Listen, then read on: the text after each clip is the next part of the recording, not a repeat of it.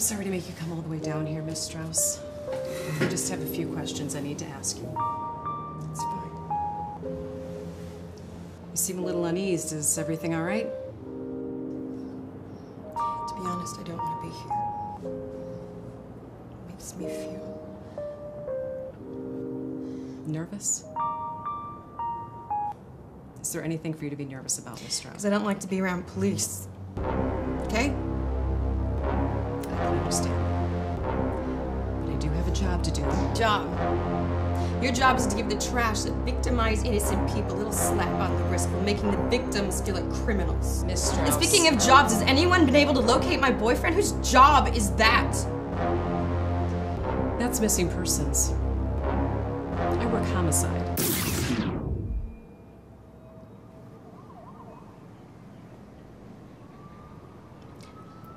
Homicide? I'll get straight to the point, Miss Strauss. When was the last time you saw or had any contact whatsoever with Brent Watson? 3 weeks ago. He called shortly after I had filed the missing persons report to let me know that he was all right. Did he say where he was? Or why? Anything of that nature? All he said was that he wasn't feeling himself. And that he had some business to take care of. But nothing as to what that was. No. Had anything changed in your relationship around that time? An argument? An affair? Anything at all?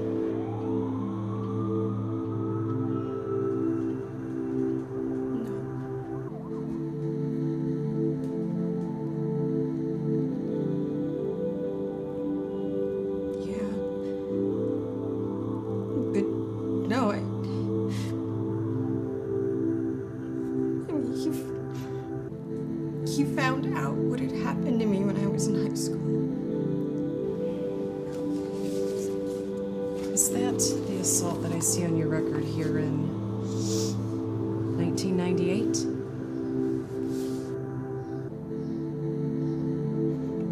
Yes. You didn't know about it until recently? Well, it's not something you advertise in a t-shirt, detective.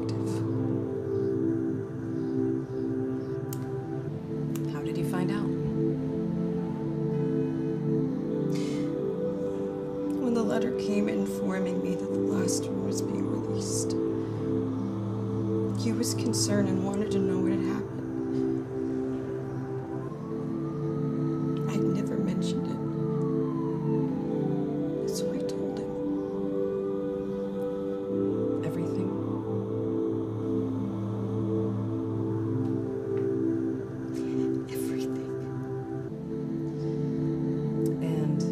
Last one was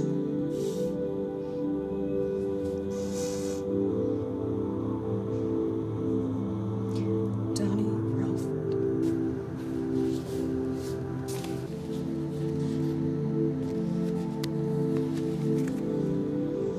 This Donnie Relford? Yes.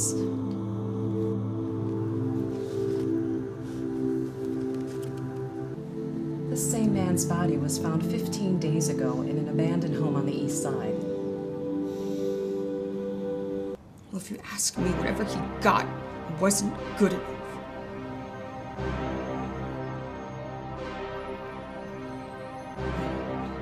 You're not accusing me of doing this. That theory hadn't crossed our minds initially. But Danielle Higgins, Dewan Cole, and David Morris showed up shortly after we discovered Relford's body. Well, it's hard to assume that they're all just random homicides, when the only common factor among all these men is you, Miss Strauss. Naturally, as I'm sure you can understand, you were our initial suspect. But your phone and work records don't put you anywhere near where these men resided or were found at any point in time.